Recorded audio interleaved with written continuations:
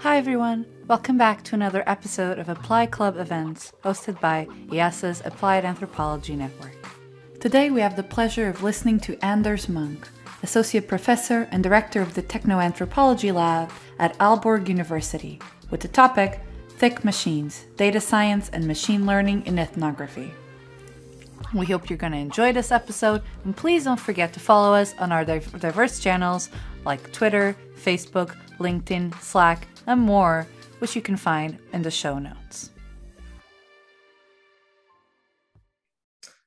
So I guess we can start right now. So again, good morning, good evening, or good afternoon from where you're based, depending on where you're based, of course. Today, it's a pretty exciting evening for me, 7 p.m. here, CEST, to announce that it's going to be the very first event hosted by AC Digi, and that for us is pretty momentous. We have no one but Anders Munk currently. I will give you an introduction shortly before we start the presentation. I really hope you're all doing fine. There is just one disclaimer I want to point out to you is that this video is going to be recorded. So if anyone or this event is going to be recorded, so if any one of you does not want to be included or wants to be left out, just drop us a message. We can edit you out. It can also happen after the event, of course. So allow me to introduce to you Anders Munk. Anders Christian Munk is an associate professor in techno-anthropology and director of the Techno-Anthropology-Lab at the University of Aalborg in Copenhagen. He holds degrees in ethnology and human geography with a PhD from the University of Oxford and has previously worked with the Sciences Po Media Lab in Paris and the Danish Technical University. Anders' research focuses on controversies about new science and technology as they play out online. To that end, he has been engaged with the integration of data science and machine learning methods into the ethnographic toolkit for the past 15 years. He is a co-author of Controversy Mapping Field Guide. The link of that book I'll also provide in the chat box, and the first Danish language textbook on digital methods. So I'm first of all going to share the link of that book with you, and after that I'm going to give the floor to Anders Munk so we can start the presentation. Anders, the floor is yours. Thank you so much. I'm just gonna begin by sharing my screen and checking that you can see that. So do you see what I'm doing? You do, excellent. So first of all, thank you so much for inviting me here. This is my first time at one of these Apply clubs, and I am super excited to see the initiative, and that's on me, I have not engaged enough with before. So I'm just really happy to be here with this crowd. And I understood these impulse talks as being sort of an occasion to throw a provocative question out there and talk a little bit about it, but then mainly getting your feedback on what to do about that question. So I'm looking forward to getting that, and it's in that spirit that I've prepared what I'm going to say in a minute. So the talk here is called Thick Machines, and the subtitle is Data Science and Machine Learning in Ethnography. It's sort of mainly based on a paper that me and some colleagues put out in a special issue of Big Data and Society half a year ago, and that special issue is called Machine Anthropology. It brings together various perspectives on what it might mean to do anthropology with machine learning. So this is not studying people who do machine learning with ethnographic methods or combining ethnography and machine learning, but actually trying to integrate data science and machine learning in the ethnographic methods catalog. Now, of course, that special issue is not the only place where such things have taken place. I think increasingly in industry, you see those integrations happening. Steve Curran wrote a paper almost 10 years ago suggesting this might be an interesting path forward. But we did a paper for this special issue where we tried to build a machine, knowing full well that this would not be an immediate success, but as an experiment, thinking through what would it mean to build a neural network that at least partly assisted in the process of doing thick description, hence the word thick machines. And I'm going to work my way towards that paper, starting sort of a little bit out and giving you a little bit of the background. And then the question that I'm going to pose to you in the end is, what does it mean, or how do we have ethnographic conversations with an algorithm, understood here as a machine learning algorithm? And the first, I would like to start by just outlining, and this may be very familiar to you, but if it's not, I think it's useful to just set the scene, like why might ethnographers and anthropologists have some antipathies, some historical reason for why we do have some antipathies, typically towards integrating data science in the ethnographic toolkit, and hence maybe preventing us from fully unfolding this question. So I just want to get some of these antipathies out there in the open so I can dissect them. And the first one I've called bastard algebra, which is a phrase I've nicked from Nick Siever, and he took it from Malinowski. What is maybe forgotten today is that already in the 1920s and the 1930s, you started to see anthropologists who were trying to put kinship systems on mathematical form. So the quote here, the quote you see on the left here is from Nick Siever's paper on that, and it's about how Malinowski received that, right? So you can see, if you want, the image on the right here is from a later paper in the 60s, but it is an attempt by an anthropologist, J.P. Boyd, to represent kinship systems in algebraic form.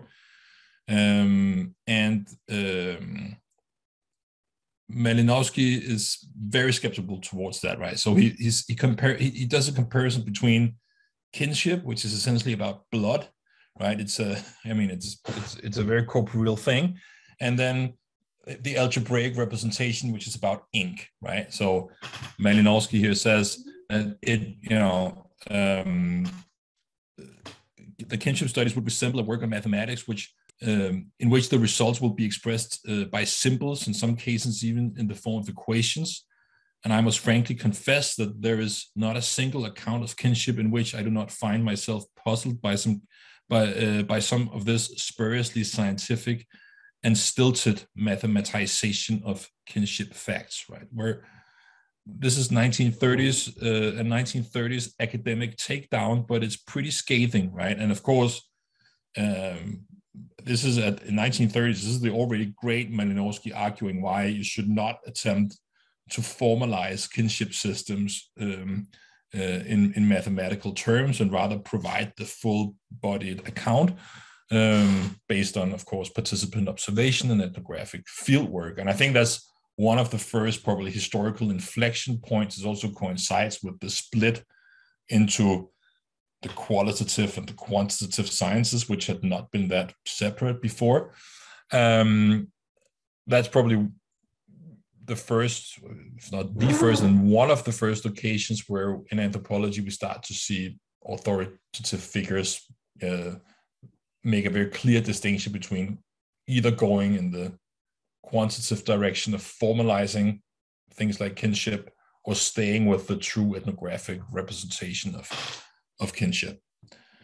And it happens again in the 1960s, 1970s. So in the 60s, you have the ethnoscientists who are pursuing a version of anthropology. It's also sometimes called cognitive anthropology, where the objective is to figure out what the rules that allows you to pass for a native in a specific context is.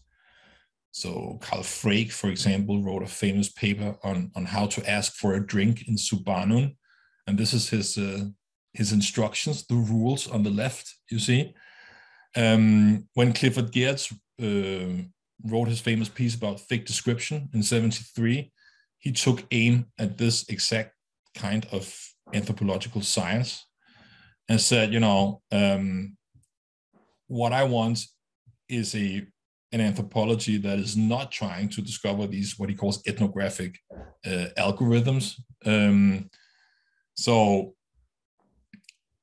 This is thick description is the paper where Clifford Geertz says that anthropology is an interpretive science in search of meaning and not an explanatory science in search of law, right? So he says that basically ethnography is hermeneutic and not a nomothetic science, and he justifies that by using the ethnoscientists and their cultural algorithms as the counterexample, what we should not do. So yet another inflection point in ethnographic history, where there's a sharp line is drawn between computational analysis of culture and true ethnographic interpretation of culture. Right. So it's almost as if now that we're in the middle of a new machine learning revolution, it's as if there's going to be such a thing as computational anthropology, we're forced with a choice if we stay with this old division, that we either sort of keep on computing, and you see tendencies towards that. So you have people who are reviving these 60s ideas that we could have structuralist computing. It was also very big with Claude Lévi-Strauss, for example. So Delheim's big volume on computing in anthropology from 62 is about trying to use the power of computing to realize some of the structuralist dreams. And you see that taken up now, also in this special issue on machine anthropology. So people are reviving some of the structuralist ideas. And that of course is a pretty pure version of what computing should be in anthropology. So this is a version of computational anthropology where the objective is decidedly not to do a thick description or provide the in-depth particularist account of a specific setting. The objective here is to discover the universal patterns, the laws, right? So that's one option. If we stay with this old divide, we jump into the computational camp. Another option is to complement computing, as I would call it. This is what, for example, Tricia Wang suggests in her now very cited blog post from 2013, Big Data Needs Thick Data, right? That the idea here is that big data is good at certain things, but it needs thick data to make sense. And hence anthropology has a new role, which is using the tried and tested tools of ethnographies to provide the context that allows us to make sense of the patterns that big data provides. So here you could say that thick description is still the objective, but is now in the service of completing the picture that is left by big data analysis, right? And it's not just me, I think there are many others who are pretty unsatisfied with that choice, because it seems like a choice that's been forced upon us all the way back to the 30s and Malinowski's critique of algebraic kinship systems, that you're either with thick ethnography or with big data computing. So I would like to pose this question in a different way, trying to move beyond the conventional divides, if you will. So how can we do that? And I'm going to suggest 2 or 3 ways to do that. And the first one is based on some work we did almost 10 years ago now, where we revisited some of the atlas projects that were prominent both in anthropology and ethnology and folkloristics in the early 20th century.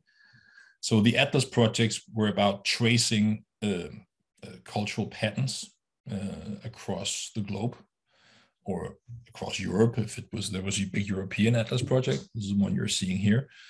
So you looked at all sorts of cultural elements, like how do you build your houses, what kind of songs do you sing to your kids at night, How do you celebrate the solstice? What kind of implements do you use to plow your field?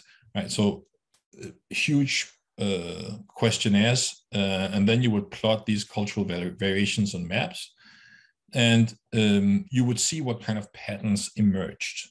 Now, these projects in anthropology have something like the standard cross-cultural sample. These projects have been critiqued often as being sort of early quantitativist predecessors that would enable the kind of computational anthropology I talked about before. But actually, when you look at what happened to many of the ethnographers that were doing these atlas projects, is that they discovered strange anomalies in the patterns. This was typically ethnographers that were working before you had the Durkheimian influence of believing that, you know, the organic analogy influencing the concept of culture everywhere, so, you know, except outside of the UK. So these ethnographers did not necessarily have an idea that there was one Danish culture and one Norwegian culture and one Swedish culture, and all had to make sense inside those organic wholes. But, you know, they perceived culture as being something that was composed, as Gabriel Tarde would say, monadologically composed out of the elements. And so they looked at these traces, these patterns, and that generated questions for them. Like, why is it that we normally see this pattern around hay rakes, but in this particular region of Sweden, it seems to be a different pattern, right? And that led them into doing community studies. So basically going to visit these areas, embedding with the people who lived there, and trying to provide thick accounts of the pattern anomalies they discovered through quantitative mapping. And I think we can do similar stuff today, just with much more available and easily available data on the internet, and with the ability to discover patterns automatically or machinically. So this is an example here of a project I did in 2012, trying to trace the development of the new Nordic food movement, or the new Nordic cuisine across Scandinavia. The space you're seeing represented here on the right is a network space of websites that are linking to each other. And I've used a community detection algorithm to tell me, you know, what are the strong patterns of websites that tend to always associate with each other in this corpora of 2,000 gastronomically related websites in Scandinavia. And there are some very unsurprising things. For example, that, you know, Swedish websites, gastronomic websites, always tend to link to each other, and Norwegians do as well, Danes do as well. But then you have some types of websites, for example, up here, mushroom pickers, and they just link to other mushroom pickers. They don't link to websites from their own country or from their own local area. And that's the same thing for herb pickers, or for people who make schnapps, or for people who brew beer. They have communities of practice rather than national communities. And on top of that, you can then overlay things like, you know, where do you then find a lot of talk about things like locally produced? And you can get interested in the fact that, well, these beer brewers, they have zero interest in stuff that is locally produced. And they are very different from the Swedish beer brewers down here, are very different from the rest of the Swedish gastronomic actors. And I used those kind of maps to lead me on to do ethnographic fieldwork. And I think that this kind of computing is actually helping you develop even more particular accounts of local situations, because it allows you to be even more bottom up. It allows you to get rid of more. If I had not had these algorithms at my disposal, then I would have had to sort of probably import some ideas about what are the modes of association that these actors have, to just try and make sense of my field. But in this case, I could actually start with the traces themselves, and from that spot patterns. So I think there is a way in which this kind of granular data and the ability to treat it with various forms of machine learning can also help you build even more particular accounts of a specific phenomenon. we could call it particularist computing, as I've done here, or you could call it maybe idiographic computing as opposed to nomothetic computing. So that's a form of computing that is decidedly not aimed at discovering general laws or rules of culture. It's aimed at crafting a complex account of a specific situated phenomenon. Right, so that was the first way in which I think we can have a different approach that is not so burdened by the old divides.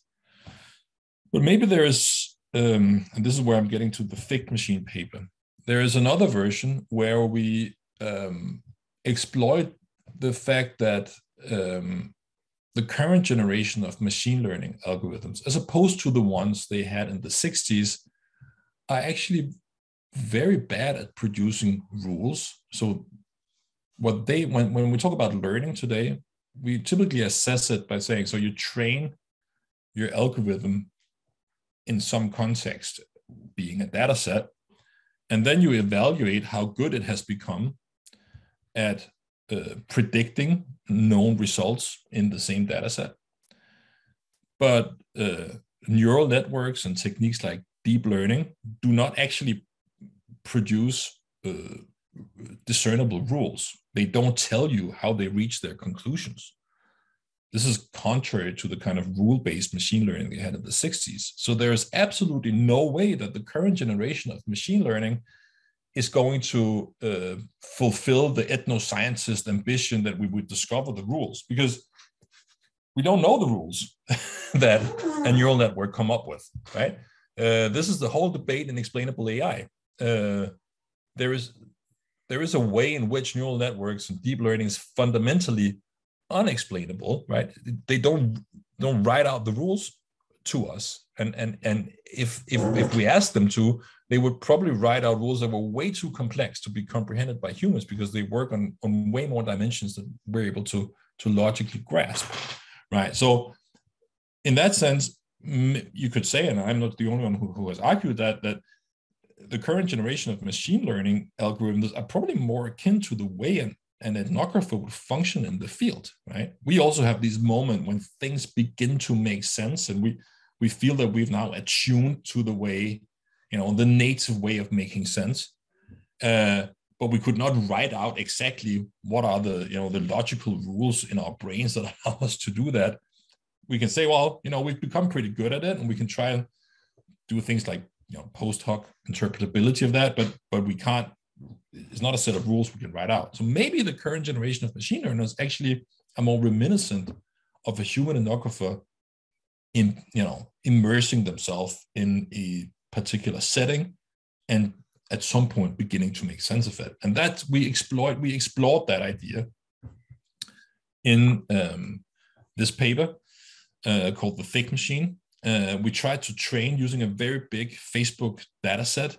We tried to train a neural network to guess emoji reactions of people commenting on other people's Facebook posts.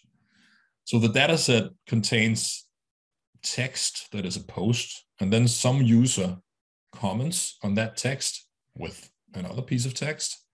And they also react to the post with an emoji reaction. It could be like a wow, or an angry face, or a love, or a haha.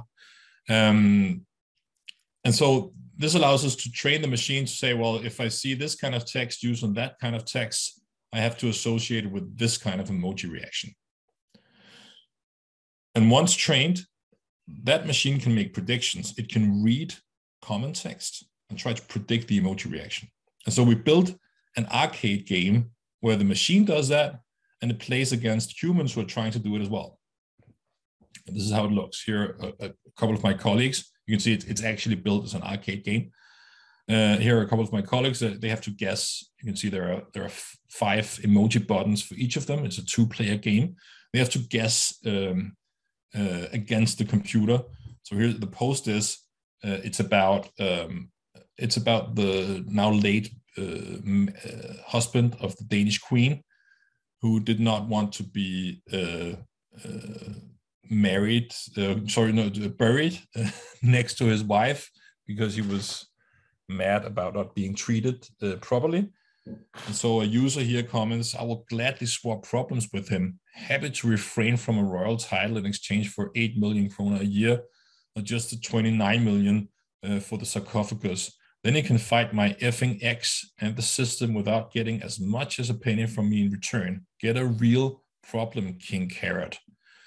Right, so here the machine is predicting that this user is angry. He's using an angry face.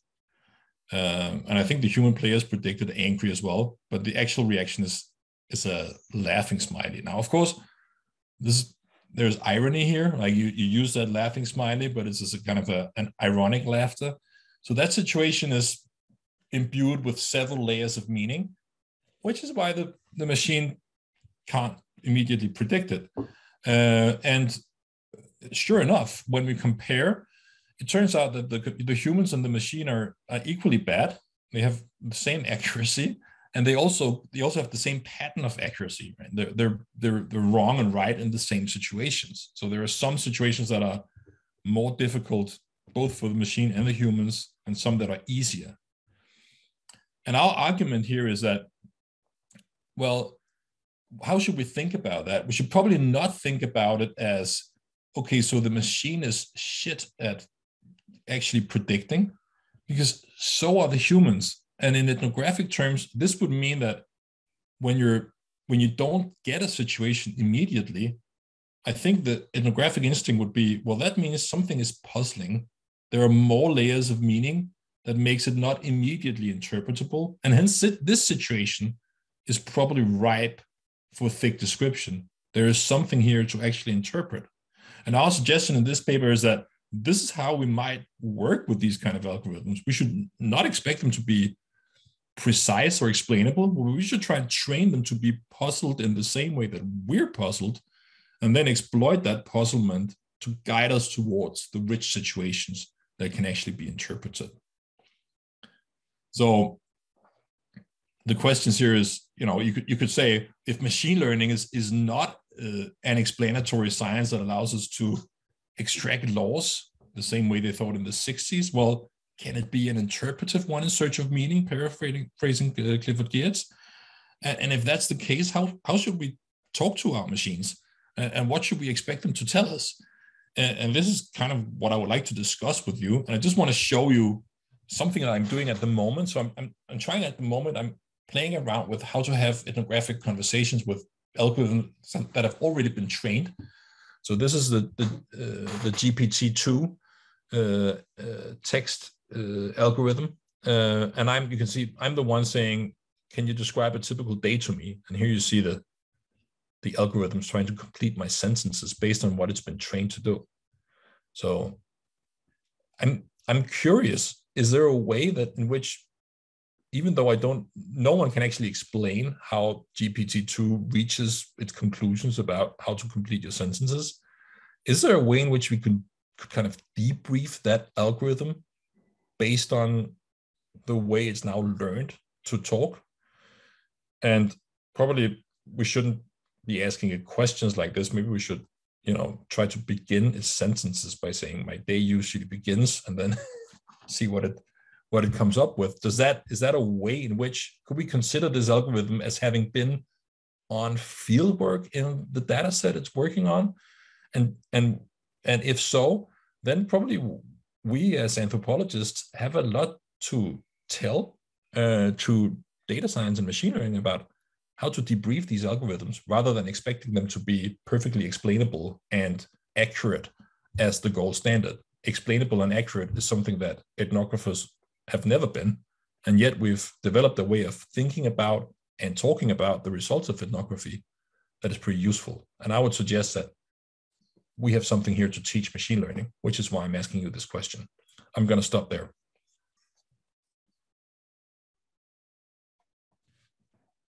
Okay, wow. Mark, Anders, that was really impressive. And I think many of you probably see some parallels with the recent news we got from Google of Lambda being identified as a sentient being.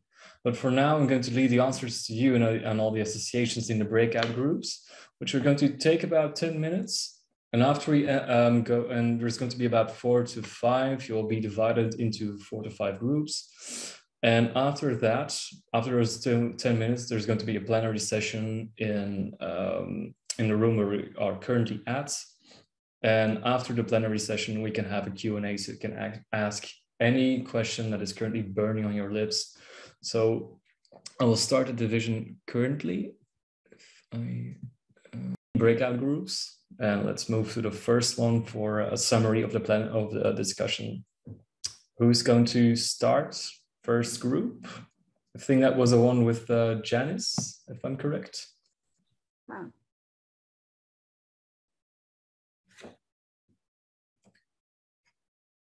Janice, we can't hear you. We pressured Peter into giving our feedback. Okay, Peter, then I'm giving the floor to you. Sorry, for some reason I was thinking we were group 2, but anyway, yeah, happy to do this. We had a really short but intense discussion. I think one of the things that one of the takeaways we had was, the invitation to consider how we might engage the machine as a participant in our studies. And so one of the follow-up questions from that was, so what kind of skills do we need, or what kind of mediators or interpreters do we need to do that? I mean, can we expect just to engage the machine as a participant without any prior knowledge, or do we need to be computer experts, or so I guess what are the skills or tools that we could use to begin to do that? Another question was around reflexivity and method, I suppose, broadly speaking, using the example of the I think the phrase was particularist computing. Using that example, so how around bias and we could also refer to things like gender bias or things like that are also programmed into a lot of the, we've seen how like Facebook and things, racial biases and things could be programmed into the machine. So how can we become more reflexive around the use of this additional source or participation, because I think, like, for that example, like around food, super great inspiration for further field work, but to what extent is that biasing our inquiry then at that point once you have that information? So those are a couple points we had, probably missing a lot of other things, so hopefully the others can fill in.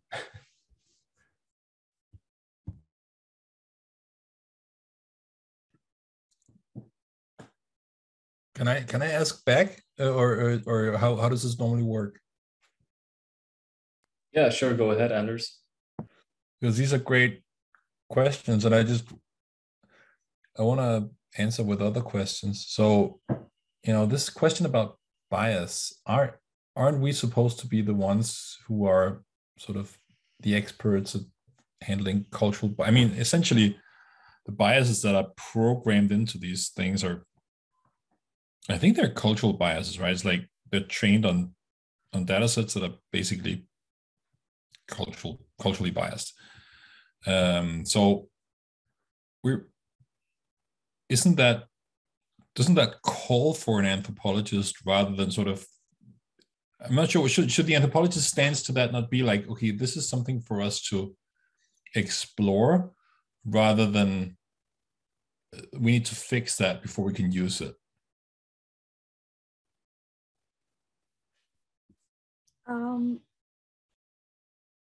Yes, that's true, but at least we more or less know how our bias operate. With the questions we ask to the machine, we may not necessarily know the type of bias that would be creating, like, let's say in those kind of conventional examples of job applications, and the best candidates happen to be Harvard graduates, white man who play curling or whatever kind of those things, right? So these are in Catherine D'Ignasio's those gender AI critical-minded reflections. And obviously those people wouldn't want to get such a skewed picture. They wouldn't want all the good candidates to come up as the white Harvard man, right? And how would we know how to frame questions to avoid the biases, like even at that kind of a very obvious level, and deeper levels, of course, are more problematic, of course. You're muted. Yeah, sorry. I think there is a difference, obviously, between people using machine learning for all sorts of purposes, some more horrible than others, and you know, thinking about how they could be integrated in ethnographic practice. But still, I think that the idea that we can have unbiased questions, or like that there, you know, we know, right, that there is no such thing as an unbiased anything, right? There's always, these perspectives are always situational. So I think the relevant question here is what kind of, this comes back maybe to your point about what kind of skills do we need? Like, how would we interrogate that? Like, so in the example with the GPT-2 model, I think if you were to debrief that model, then you do need to know quite a lot about how that kind of, that's also actually a neural network, how that kind of neural network is trained in order to try and have any kind of sensible debriefing with it.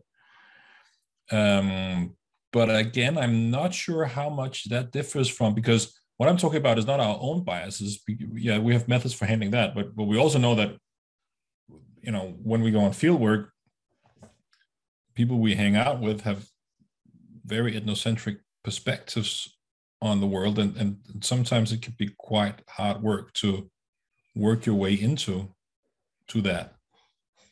And I kind of think that it's the same here, right? Is that, you know, there are things or skills you need to learn, and ethno terms you need to acquire in order to interrogate the machine. But it's, in principle, I don't think that different from hanging out with anyone who has a radical different worldview than your own. I see what you mean. The same struggle. There is just another actor. But I think, sorry if I'll finish after this, but there's one follow-up there. I guess, you know, part of the challenge is the audience. So the audience may, depending on what audience you're talking to, the audience may sort of give more authority to sort of machine learned insights versus insights collected by an ethnographer. So it's also about the power behind those things. And so I guess, you know, that's also part of the issue. So it's maybe not this, I wouldn't necessarily call it sort of apples and apples. I think it's apples and oranges, but the question is, you know, maybe it's a question of size or color or something like this. I don't know, if you get my point. So, I mean, I'm just thinking, like, how do we, you know, I think with the ANT kind of approach and sort of the, you know, thinking beyond the human, is it for me an opportunity to think beyond sort of human biases and think how things are more contextualized. And so taking that sort of lesson and like, maybe how would you suggest we sort of, because I think the risk is, you know, you're getting to this, again, sort of dualistic kind of sort of qual-quant or machine-human kind of thing, where you kind of lose the third element or the context. And so I'm just wondering, like, for your own, in your own eyes, Anders, what sort of perspectives or sensitivities would you propose that we use to kind of, you know, balance the playing field a little bit more, even though we'll never be able to get beyond our own personal biases, or any bias for that matter? Yeah. All right. So leaving aside the ANT, of course, there's a lot of ANT in my world normally, but I'm just gonna leave that for the second half of the. I just push that aside just for a second, and just so I think that what I would like to do here is to say, and this speaks to your point about power, which is we have this expectation that somehow because it's machine learned, it has to be more accurate, and it has to be more explainable, and it has to be more sciencey and more quantitative. And I think, you know, which is somewhat understandable, but sort of weird if it comes from us, because like, why would we want to reproduce that idea?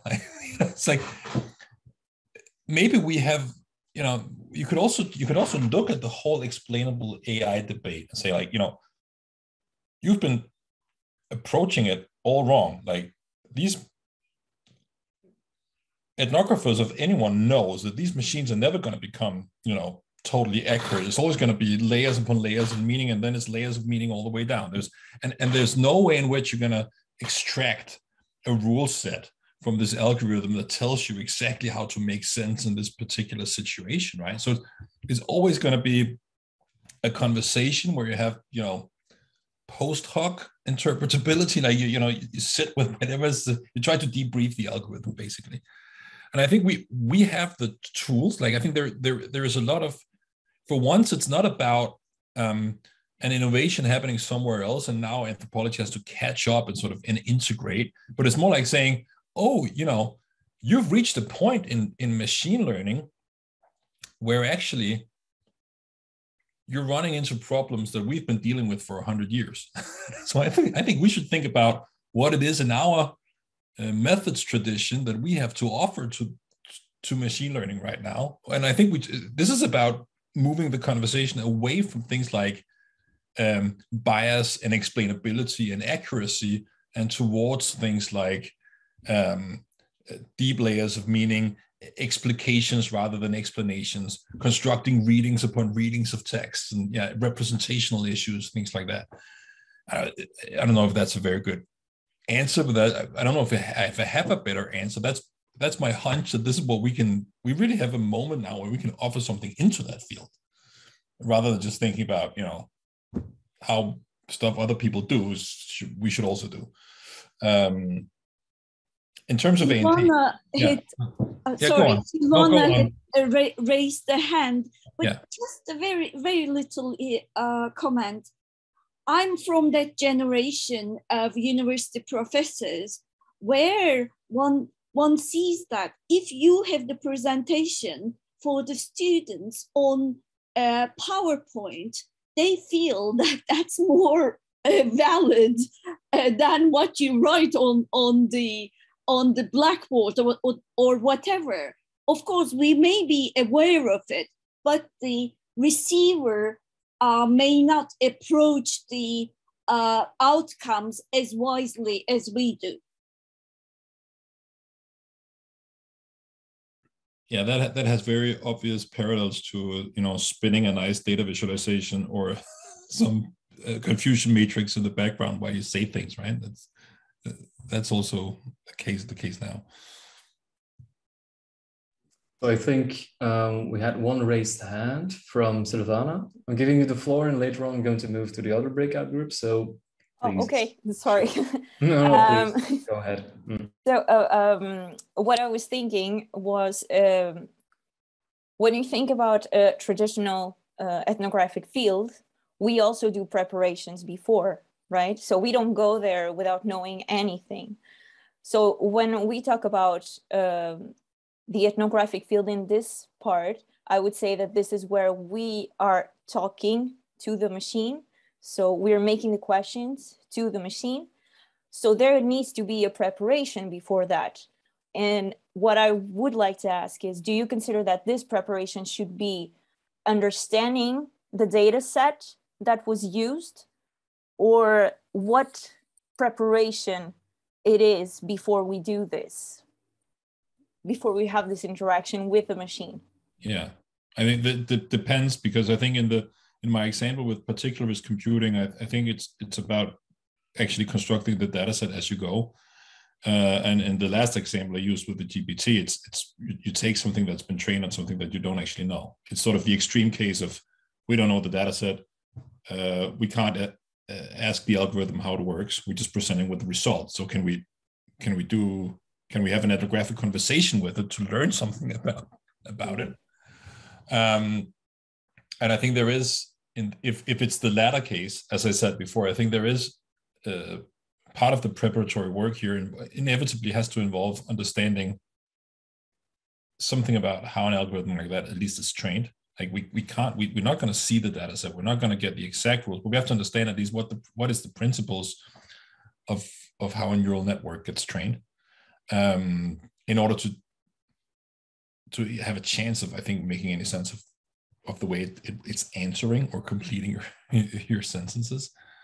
In the other instances, I think it's much more work in progress. I think I think of, in the example with Nordic food, this actually began with me being on field work. I was doing participant observation, and I saw some of my informants, they were foraging and they were logging their finds into a web database, and I wanted to follow that work. And then rather than me doing that manually, I programmed a crawler to follow where they were putting their finds of stuff to eat in nature, and who were interacting with that, and what were they finding, and that led me to more field work. So I think there it's the kind of, it's more a question of saying, like, if if you can script things like that in Python, then you have a tool set that allows you to craft even more situated accounts, or it gives you more opportunities for crafting situated accounts as you go. And it's not so much about foreshadowing. It's about, grabbing the leads, thinking on your feet as you go on fieldwork. Okay, many thanks for the lively discussion already. I'm really taking the energy here. So we're moving on to the next group, and I think Dominica, Rodrigo, and Marcus were part of that one. If I'm missing anyone, I'm sorry, the groups got a little scrambled up.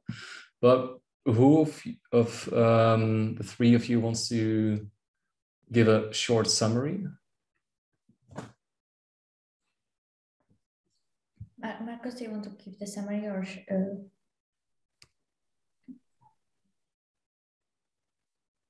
I don't think Marcus can hear me. All right, so it's basically what Marcus posted in the chat. So this was, Marcus posted a question in the chat. So our group only initially focused on that we should explore how the algorithms are designed and constructed, how they are created.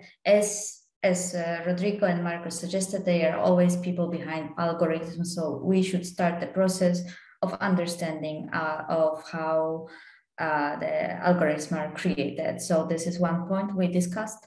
Second point was that was actually my point. So this is actually my question. So it's Anders, when you ask this question, how we should speak to the algorithm, is it that you mean a language communication, perhaps like language wording, or shall we talk to algorithm? Can we talk to algorithm in a different way? So using a different way of communication. So treating them as a different nation in different grammar, the way we speak to people in different languages. So this is what one of my ideas is.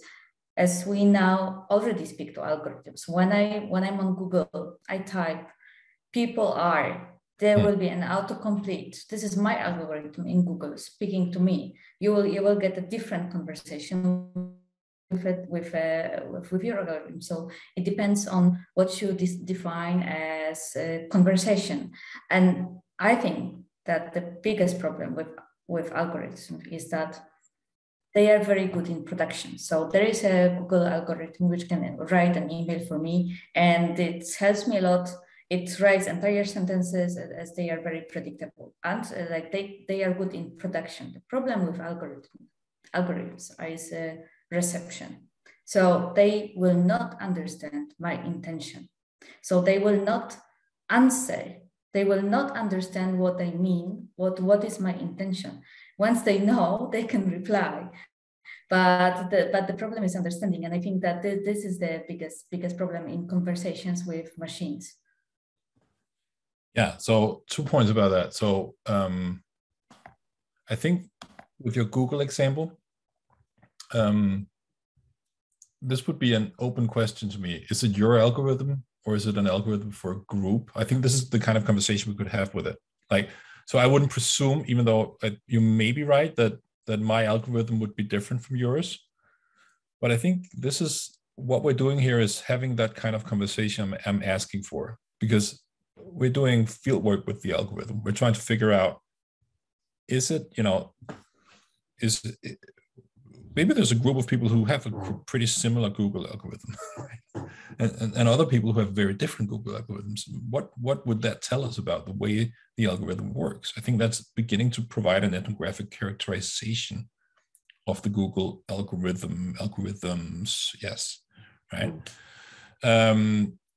In terms of what are the machines good at, I very much agree, and I think the point we're trying to make in the thick machine paper is to say that rather than considering this a problem with algorithms, we should maybe recognize that humans tend to be like this as well, unless they make an effort.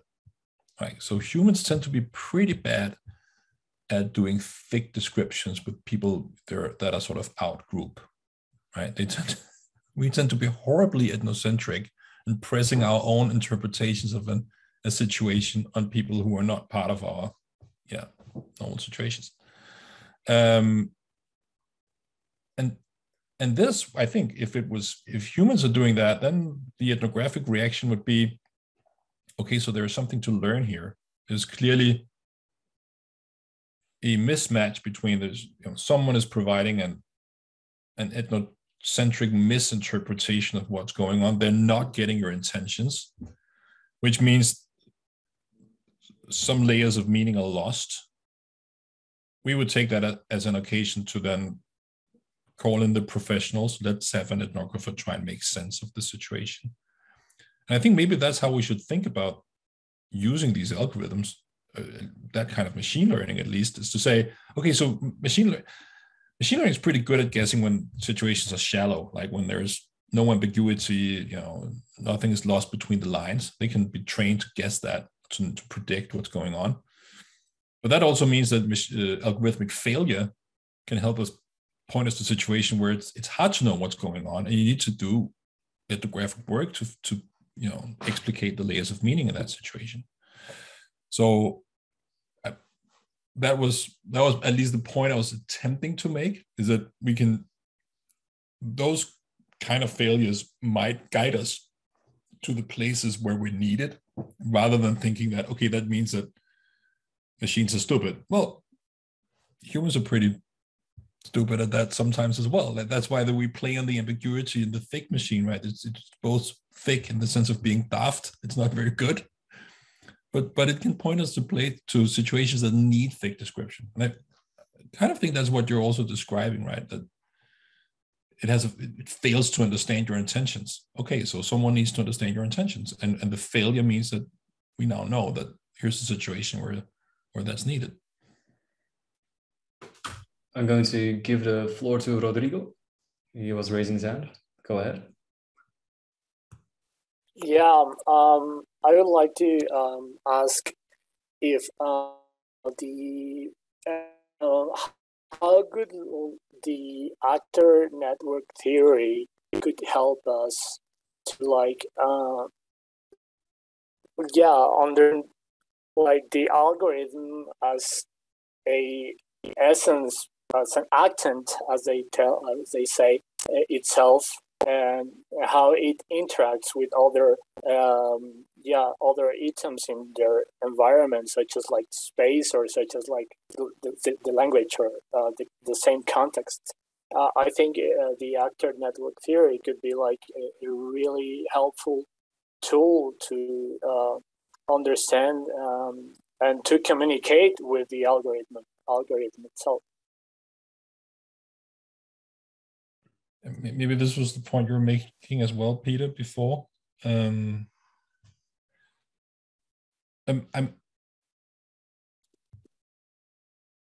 didn't actually, so I mean, clearly there is something about actor network theory and the focus on whatever makes it, like the effects of action, right?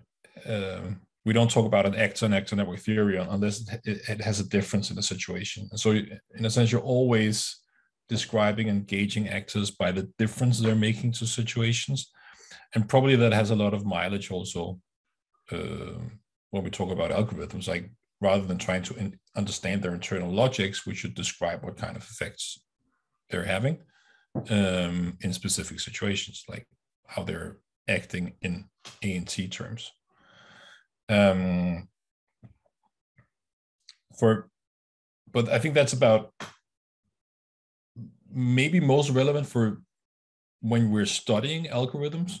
And what I at least also want to do, I want to use algorithms to study stuff with.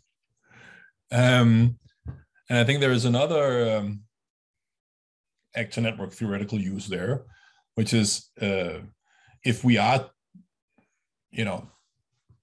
doing an actor network theoretical account is always horribly restrained by the fact that it's super laborious if you're tracing all the associations that are being made all the time. And so, you just have to stop at some point, and it's probably an unsatisfactory point because you ran out of resources and time to trace those associations. And so there is, and this is something you've seen being very prominent in the digital methods the last 50 years, right? There's this dream, at least in actor network theory, that maybe we could make use of computers to speed that up. Like we could at least trace more associations, right? This is where you see the revival of Gabriel Tarr's work and Fula too and things like that, right? That in my experience, it's definitely possible to do it sort of on the level of detecting how new alliances form. Like all of a sudden something seems to gain weight, something becomes an authority. Like if it's in the scientific literature, we can detect on very, very large scales when is it that some specific author or specific discipline suddenly gets cited a lot or whatever, right? So this points us to the effect, like something happened, action happened, there was an effect, and again, then we would have to ask, well, how is that brought about? And that's probably where the computational methods tend to fail us. Like it will take us to that moment. We can identify the point where some new actor emerged, but then we have to do qualitative work from there to account for the actual translations or mediations that made it possible for that actor to make that difference.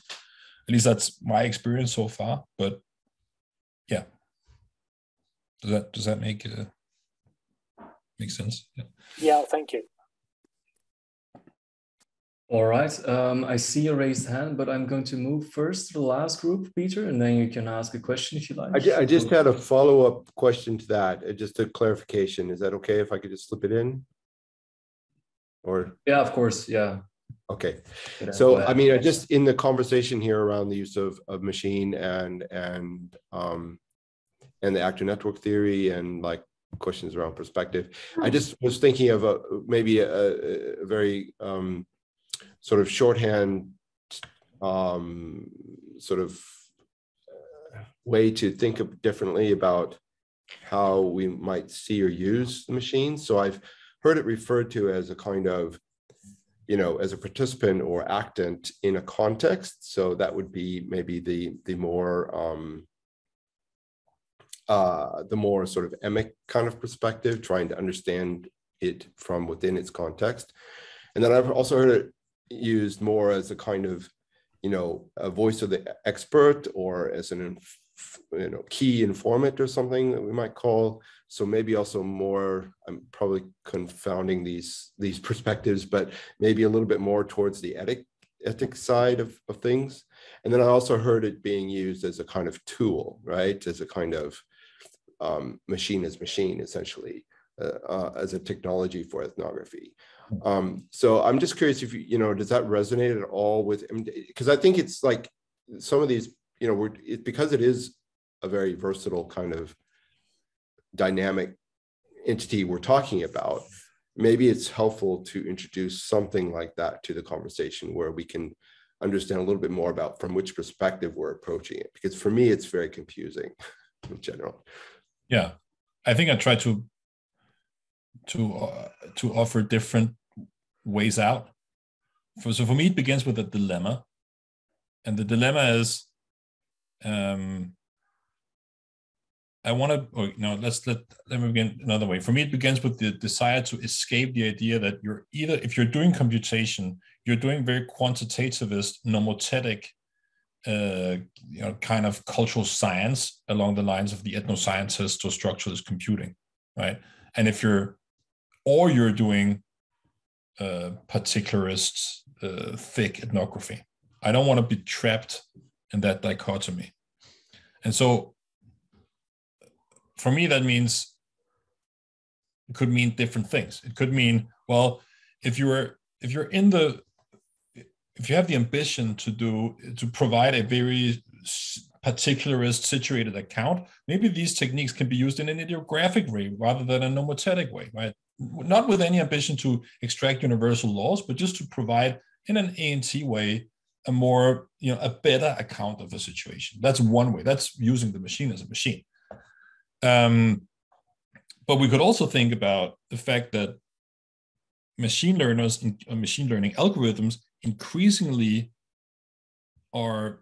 remind you more and more of what I think an interpretative ethnographer is doing in the field, rather than, you can see a move in the machine learning from the first generation, which is rule-based. Here are the rules of chess, execute them, towards this machine works like a human brain, absorb what's going on in this situation and see if you can reproduce it. I think this means that possibly these machines are working more and more like an ethnographer is trying to work when they're on field work. The situation where a machine is being trained might be reminiscent of what we're doing on field work to some extent. And I think that offers something else. This means that maybe now we can come up with ways to debrief the machine, or to talk about and with the machine, rather than using it to study something. I think those are two different ways out of the dilemma. Sorry for making it confusing, but it's also partly confusing to my mind. That's where I am right now. So I think it's actually a very good start for further inquiry, for which we're going to move to the last group. I think, Katie, that's you. Silvana and I I basically peppered her with questions because she's also fascinating, and we just went on a tangent around this topic. I think we specifically talked around this idea of machine as tool, and sort of really interested in that concept of machine learning similar to interpretive ethnography. That kind of was, an interesting way to think about this. And I don't know, Solon, do you want to share some of the thoughts? Because you were saying some really interesting things, and I don't want to put words in your mouth, but I thought it was fascinating. So I start talking and then I lose myself. So this is to be, we were talking basically about more about data scientists and how they work with this data, and then we start talking about thick description and how can we use thick description as a concept to them, explain to them what thick description is. And what we were talking about was more like, can we actually do that? Because when they think about the data that they are receiving, they are considering as neutral, and it is a data set. And when you use the word description, it already has included in it something that is being explanatory. So how can we utilize thick description to them? How can we actually explain in a very simple way the use that we have for thick description in this field? But here, when I say it is not only machine learning, but to all data science field, machine learning, AI, everything, because we're working with engineers. So that's usually, at least I have that barrier most of the time in the conversations. And it of course, it usually goes also to biases and all of that. But to explain our methods and our language in a way that it can actually be utilized by them. Not only we sitting there explaining the data. Now it was super confusing, I'm sorry. Yeah, that's great. I think one way is to say, like, maybe we should we work with engineers or should we do this ourselves? I think there is I don't know why necessarily. I mean, there's some barrier to entry, but as I just wrote to Peter, I mean, I think we also, you know, if you go on field work, and at least classically, there's a lot of things you have to learn. Need to know how to behave and how to speak a language and things like that, right? So there's pretty high barriers to entry to going to field work normally as well. So, but besides that, I think one thing that is useful to think about here is that I don't think there's one data. I mean, data science is such a hybrid category, right? And so there's the quantitative social scientist who has now just gotten more data, but basically still resides in the same epistemology as they always did. I think they are the most difficult ones to explain the concept of thick description to. Engineers, there are various kinds of engineers, but at the other end of the spectrum, I think we should think about the physicists, right? So you have physicists there are a lot of data scientists who come from physics, and they've moved into like things like social physics, and they have a completely different idea about, you know, they don't work with representative samples of anything, right? They work with emergence, like for them, it's completely normal to think that, you know, think about complexity, the fact that phenomena are emergent and then other phenomena emerge. Like that's how they usually model the world. And in my experience, it's much easier to have a kind of an anthropological conversation with that kind of data scientist. So I think there's definitely some work in terms of what are good data science friends and what are bad data science friends. And maybe part of what I'm trying to say is that we need to move beyond this. Like we should at least it's not in our interest to accept this idea that, you know, computation means having quantitativist ambitions. And so, you know, that means you then subscribe to all the classic epistemological commitments of quantitative social science. I think that's definitely not the way to go, right? And what I'm trying to say is that there are so many other ways. There's no law of nature saying that this is the only way to use machine learning. And the physicists are a good proof of that, a good example of that, I think. Yeah. I don't have a better answer, I'm sorry. All good.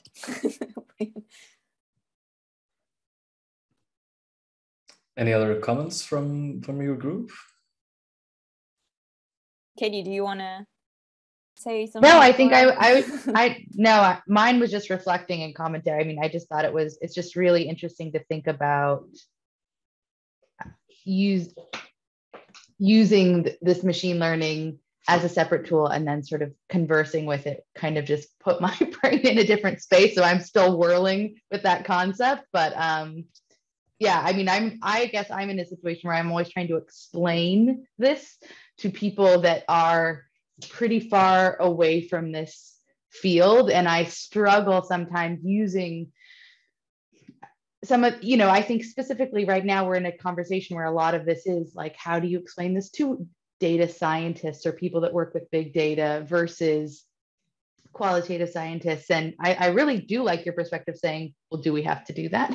And can we just think about this as a new space? I think that's very interesting, although I'm not in that situation yet. I think it's conceptually a very provocative idea.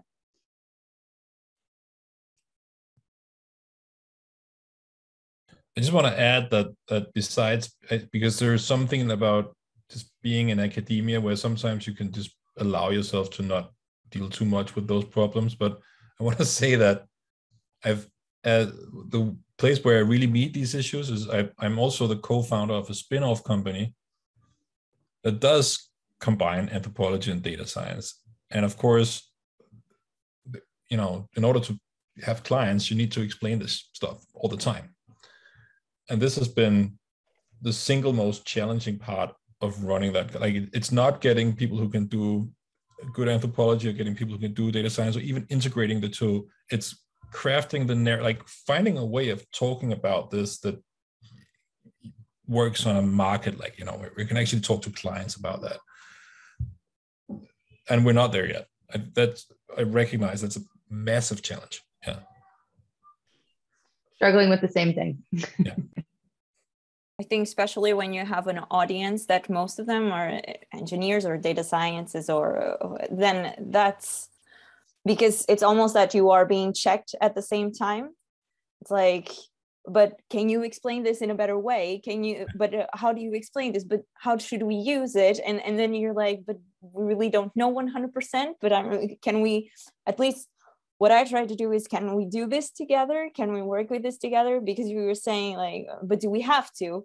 I mean, we don't have to, but at the point that we are now, and now talking more about companies, I kind of feel that we have to, because the place of data scientists and of engineers, it's already there. And we kind of need to go through the doors and say, but maybe we can help you out with this. Let me help you out with the data set. It's not only inserting data, I can be here next to you and I do understand what you are doing. So I kind of see it more, at least in a company wise, that we need to do that leveling somehow. Yeah. It's just that my own experiences, I ran into that and I got really tired of it. And I decided that, okay, I'm gonna have to learn to do some of the stuff if I'm gonna advance it. But I totally appreciate that there is organizational reality in companies that is different. But I'm not sure about like how. It's also about how should we train anthropologists, because I'm not sure we're doing them a favor by saying you should not learn an anthropological version of this. You should just, you know, you're going to have this T-shaped kind of collaboration where you're going to meet a data scientist, and what you need are just the skills to collaborate. I'm not quite sure, because eventually they're always going to have the power to, you know, they're going to be the ones who control the machine, right? So if we're not capable of rebuilding those machines or interrogating them properly, I'm not sure we're ever going to break properly into that. But we have the possibility of making questions, and sometimes just the questioning makes the thought change, and makes, I mean, this is that's how I see it, because I think that it is also a bit unfair to a certain point to request someone that has already studied anthropology and is involved in anthropology now go and learn computer science just because, you know, just so you can do this. If you have that in yourself, if you want to learn it, fantastic. But to actually say that, okay, for you to understand this and to work with this, you have to learn this too. Yes.